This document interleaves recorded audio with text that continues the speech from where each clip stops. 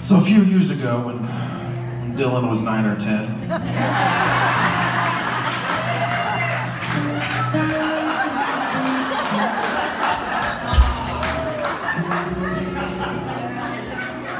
he's sitting out there, damn it, I thought he forgot.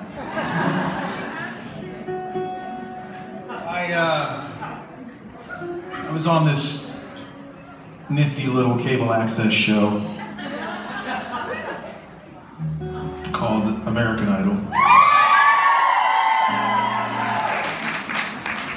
And, thanks. And I remember like top 3. So it was me and Archie and Saisha. I'm gonna assume you're cheering me again and not the other two, but that's just, I know the guy who rose his hand earlier probably voted for the other two, that's totally fine.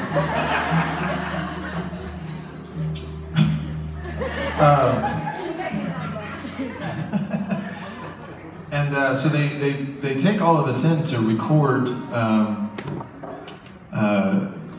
the winner single so that they kind of have it in can. So somewhere out there is 2 other versions of this song that most of you, if not all of you, have never and will never hear.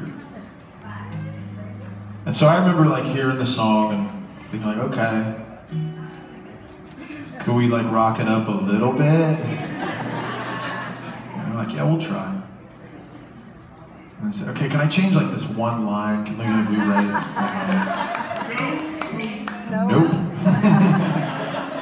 So I thought, okay, I'll record it because like odds are like I'm not gonna win. And then you guys had to go and screw it up.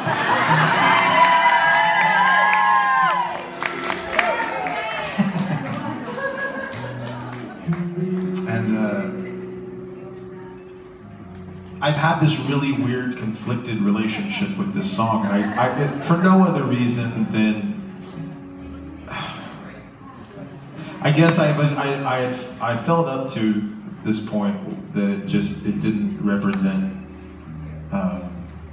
where I wanted to be musically, which is ridiculous. Because where I want to be musically is happy and making a living at it. So I had this weird epiphany, I guess like last year. And even after I had the epiphany, which I guess then makes it not an epiphany, I still didn't play the song. And we have a private gig coming up, and they asked us if we would play this song.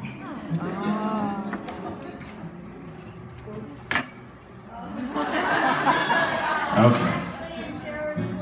Don't blow it. It's a private event. It's the private part of private event. You're blowing the main part of private event. And so we had to start kind of rehearsing it, pulling it together, and I was like, you know what?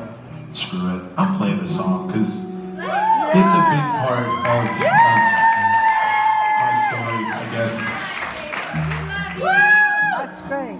And as we started really kind of working through the song, like I kind of refound what initially got me excited about this song. It's so weird sometimes how, even as somebody who's playing these songs, how a song can like transport you to a particular space and a particular time. And so I immediately, when we play this song now, I go back to 2008. Again, Dylan with 9 or 10, just to be clear.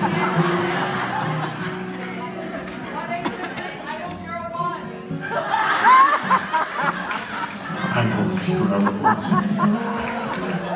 We were in Atlanta the other night, somebody was really pro-Jeff. Said, "You're going to Hollywood, Jeff!" Anyway, that was a sidetrack.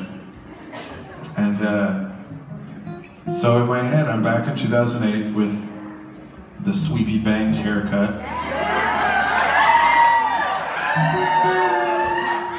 And like just a cute little My Buddy stuffed beard. shut up. Oh. And just feeling like I had no idea what was on the other side of that. And I sit here 11 years later. Dylan's now 2021.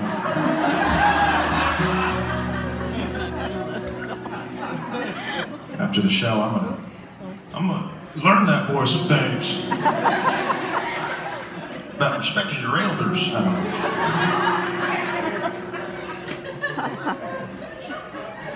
I could just rain on this song all day. I think we should just play it.